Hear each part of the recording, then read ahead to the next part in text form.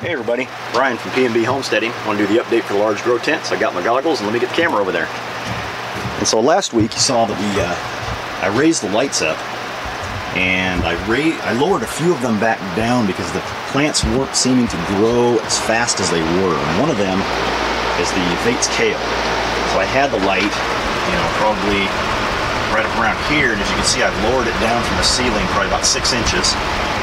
And now it's a little bit closer to this kale, and I'm starting to see more of the growth that I was expecting to see in the regrowth of areas where I cut. I just watered, not too long ago, so there's a little bit of water on top here, but over the last few days I was seeing, not as much growth, and then, a little bit of yellowing in some of the leaves out here on the edges.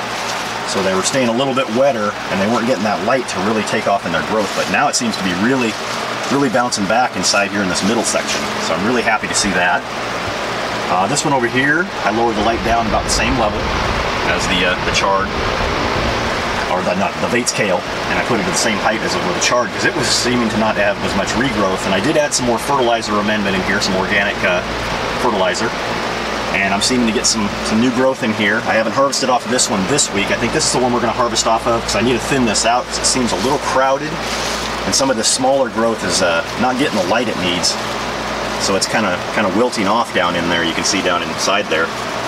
So I'm going to come through here and thin this one out, use that for one of our meals, and then of course we'll harvest off some of this Vates kale. The basil seems to be doing really well. It's come back, quite a bit because I didn't harvest off any this week of the basil. There's a lot of flowering tops here that I need to pinch off and get these to send out some new shoots off the sides across the edges. But we'll harvest some of that this week. We did take some of the parsley, and it's regrown quite a bit. I mean, this parsley is really vigorous. I mean, I came down here and cut some of this off, and you can see there's new growth. I cut down in this area here, and it seems to have all regrown, and it's really thick. I mean, if you want a good parsley, this is that. Which one was this? That's a peony, flat leaf parsley.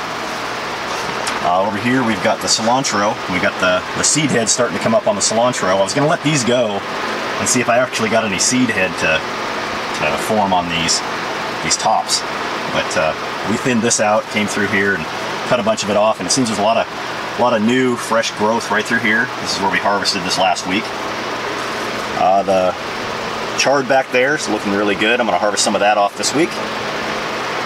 The Mexican herb looks like it's doing well. That's one that I'm going to actually take out, and we're going to put that in our yard this summer. See if I can actually get it to go to full flower mode once we get into the hotter time of the summer. So I'll probably take this and transplant it out in later June, mid-June to late June here in the Pacific Northwest. We get to the warmer temperatures up in the 80s, and then we'll have that hot July and August. So that will hopefully stimulate this plant to think that it's got the hot season and it'll flower, and I can collect some of that seed and replant it inside here for winter. Let's see, we got the white kale back here. It's going pretty well. As you'll notice, over the tops of these two beds, I kept the lights high because they seem to like that light being higher.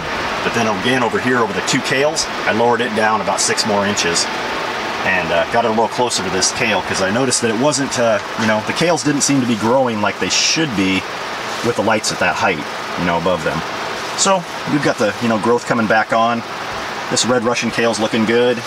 We came down and I harvested off quite a bit of this last weekend, and then I took a bunch out. I kind of thinned. You might be able to tell there's like a little little rows that are kind of cut out of these. Like there's a row back there, there's a row here, kind of one here. I kind of came through and chopped it, and then I'm letting this grow up. Then I'll chop it, let the one in the middle grow up, and then kind of rotate where I'm cutting off of this. That way it makes it a little easier to kind of target where I want to do my cuttings. But that's kind of the top row here. Let's look down here and check out the regrowth on the Mizuna Asian greens. And as you can see, this is that one we harvested off, and it's got pretty good regrowth. So I'm going to be able to get another harvest off of that probably by next week. And then I did harvest off the front half of this tray. And I still have the back half of that over there to still harvest. So I'll probably harvest this all off. I'll take that second cut on this, and then I'll harvest the back of that tray, this week, and then let it regrow. And then you can see those two little pop-up pepper plants. They're gone into full flower mode underneath there, and there's quite a few little peppers on there. You can see, let me get the camera back here. You see there's one there, over there. Let's see, I don't know if you can see, there's like quite a big one on that one. I'll move the camera over here. You can see that little pepper back there. And if you look down there, there's a little yellow one down there. So I'll harvest those off when they get ready. But those are 2 little free peppers that came out of our compost. Then of course in the middle we have the parsley.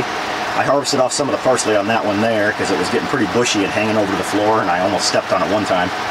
So I harvested off a bunch on that one. And Paula has 2 of these up in the house right now, sitting by the kitchen window, that she's using for her parsley needs of the, you know, just the minor ones for when she wants to put a little parsley on top of like some soup or something like that. But we'll put this more into a production area.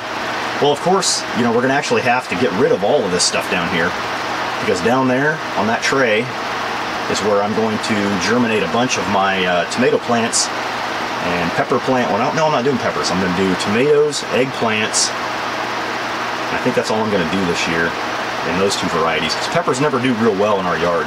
We get a few peppers, but we just don't have that all-day sun that they need. Eggplants, I'm surprised. I mean, with the you know, the 60 to 70 day eggplants, we actually get quite a few eggplants for our area.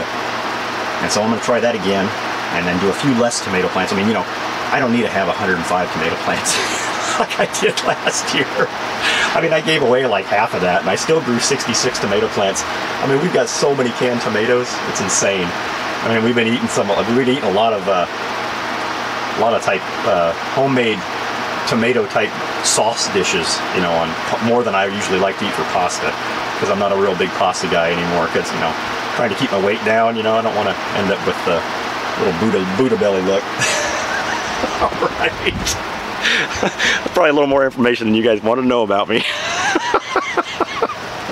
Alright, well, this has been Brian from PNB Homesteading. Hope you guys had a great weekend. Talk to you again. Bye.